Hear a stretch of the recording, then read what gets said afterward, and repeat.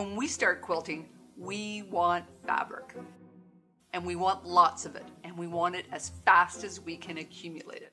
But later, as our skills improve and we experiment with quilt pattern and color, we can look at some purchases and wonder, what were we thinking? Today I have 5 strategies to help you deal with ugly fabric. And stay to the end when I have a fast and easy quilt pattern. So stick with me and I'll show you how to do it.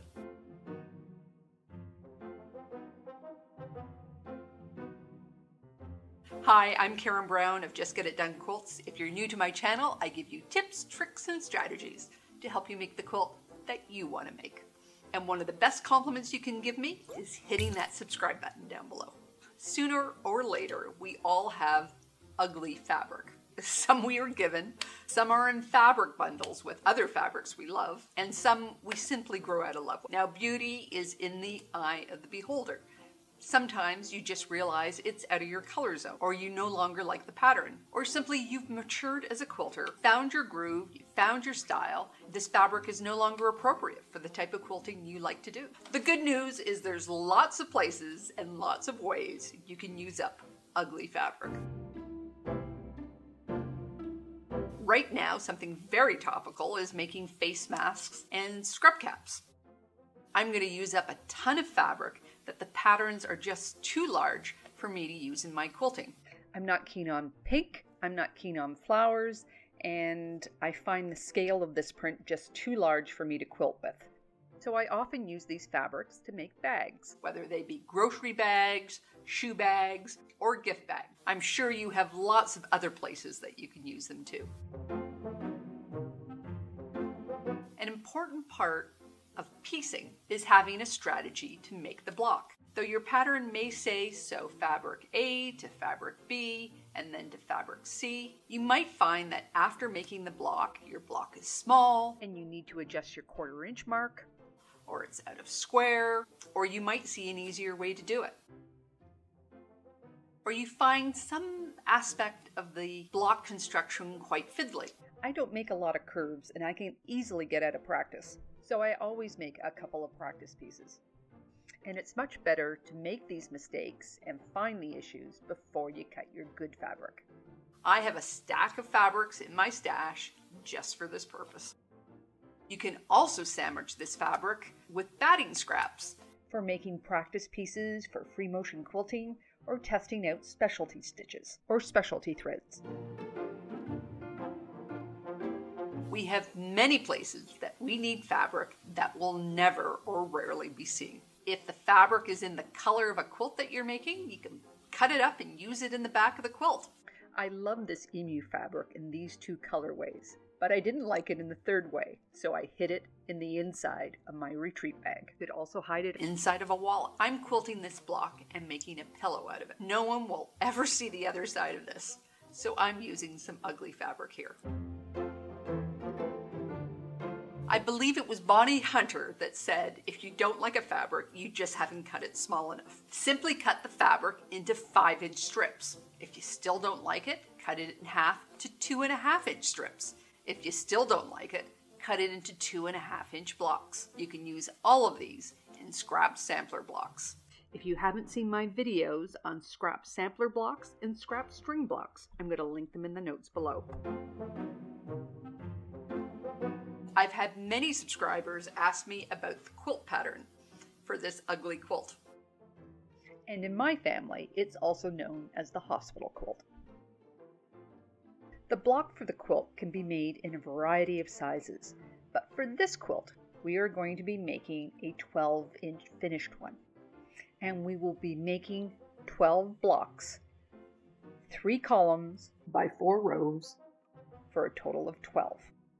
And you'll need 12 fabrics. The quilt will finish 36 by 48 inches, which is a good lap size quilt. Alternatively, we can make a quilt 4 columns by 5 rows, which means you need 20 fabrics. And this quilt will finish 48 inches by 60 inches. So I'm making this stack of fabrics. I'm aligning my fabrics along the selvage and in this bottom corner. I'm alternating them light and dark.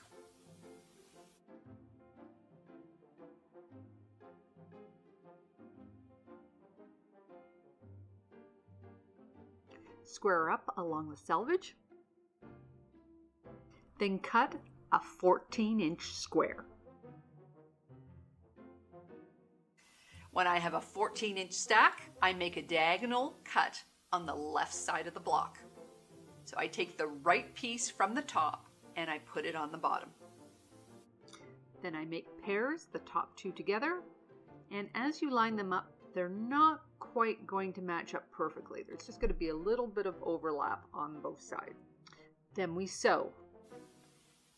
This is a bias seam and it's very stretchy, so be sure not to pull.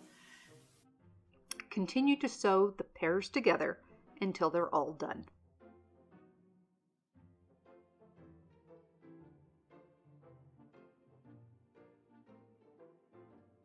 And then I press.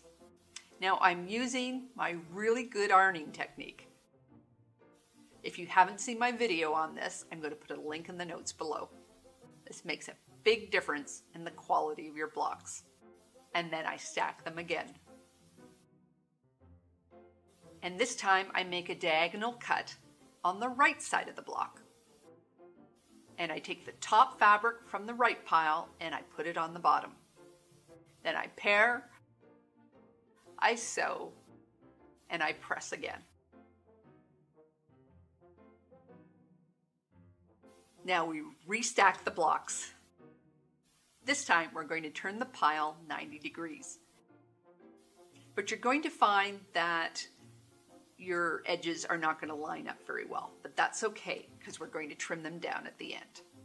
And we're going to make a diagonal cut on the left side of the block. And this time we are taking the top 3 fabrics and we're putting them on the bottom. Then we follow the same procedure. We pair, we sew, and then we press. Then we stack them again, do a diagonal cut on the right side of the block, and then take the top 3 fabrics and we put them on the bottom. We pair, we sew, and press. Now I chose starting with a 14-inch block so that I could use my 12.5-inch ruler to square up. You may find you have a couple of blocks that are smaller than the 12.5 inches. My personal rule is as long as I can get an 1/8 of an inch seam, I just trim them up at 12.5. But if you find that some are even smaller than this, you might just want to trim all your blocks a little bit smaller, maybe at 12.25 or even 12 inches. And then I just lay these out on the wall. I get a lot of questions on what is my design board. It's just sewing hack number 4 from my video, 10 sewing hacks from the dollar store. I'll put a link to that in the notes below. I have 2 different types of blocks, one with the dark pieces in the corner and the other with the light pieces in the corner, and I am alternating these on the wall. This is a part that I try not to overthink. I usually put on my timer and I put them up on the wall, and the only rule I'm trying to follow is I try not to have 2 fabrics touch. In the end, I normally end up with one and I don't really worry about it too much. And isn't it funny how these are all very different fabrics, very different patterns, but somehow your eye just kind of pulls it together and it's not quite so ugly anymore. Some of you might have noticed this really rough cut. When you're cutting through a large stack of fabrics like this, not only do you have to use your sharpest blade, but you should use your largest blade. So I have changed here to my 60mm. Alternatively, you can also divide the stack into smaller stacks, and each one can have a different cut pattern. Now you can make this block any size. You can use layer cakes. You can also make other size blocks with the leftover fabric from your original pieces. And I did that with my hospital quilt. If you use a different block size, just take a piece of paper and practice with a couple of cut lines just to ensure that you have consistent piecing sizes. Just note that you'll use up at least a 1/2 inch within every seam that you make, and you'll want an extra 1 inch for trimming. People might ask, why make an ugly quilt? It's a wombat. a waste of money, batting, and time. But the great thing about an ugly quilt is you use it where you wouldn't dare put a precious one. You can use it outside and not care if it gets dirty. You can take it on a picnic and not care whether food spills on it. Or like me, bring it to the hospital. Bring warmth, love, and color into a scary, lonely experience. And the funny thing is that because you're using it in all these places, there's wonderful stories and experiences that get attached to the quilt, and it becomes quite precious for those. For a hard copy of this pattern and any of my other free STASHBUSTER patterns, find them on my website at Just Get It Done Quilts under Patterns and Downloads. So if you like this video, please give it a thumbs up. Don't forget to subscribe and hit that bell beside the subscribe button to be notified when I make new videos. You can also find me on Facebook and Instagram at Just Get It Done Quilts. So take care, and I'll see you next time.